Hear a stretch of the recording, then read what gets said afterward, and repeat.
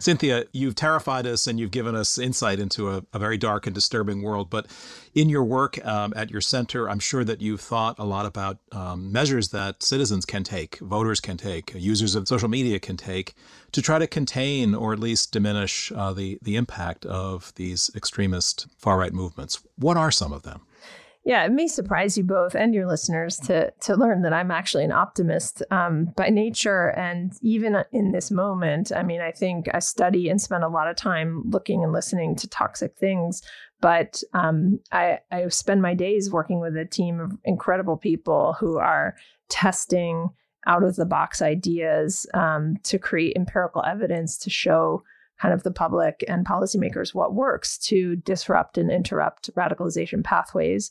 Already, I think one of the things we're learning is that it is much easier to prevent radicalization than it is to de-radicalize someone. And I think a lot of the work that had been done in terrorism and extremism was focused on what's called counter-radicalization or countering violent extremism, which in my opinion really comes far too late, right? By the time someone's already down a pathway, holding on to those extremist beliefs and ideologies and conspiracy theories, it's very difficult to turn them back. But what you can do is prevent people from getting there to begin with. And one of the most effective approaches, as we know from lab research that we're now testing in the field, is called inoculation interventions, where you really show people how online manipulation works or how the content of propaganda is trying to persuade them before they encounter it. So it speaks to a lot of kind of media literacy work that needs to be done with people in middle school, even in high school, in digital communications classes, so that they understand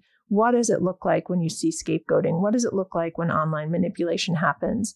How is someone trying to persuade you? How can you tell that they're trying to persuade you?